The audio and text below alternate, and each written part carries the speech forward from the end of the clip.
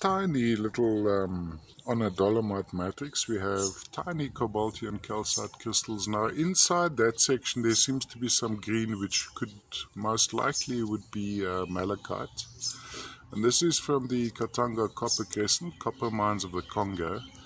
Very, very aesthetic piece, not very large, yet very, very interesting color and very vibrant specimen. I'm going to tilt it now. Have a look at the reflections to give you an indication of all the tiny little crystals forming on this almost barren looking matrix, this grey dolomite underlying.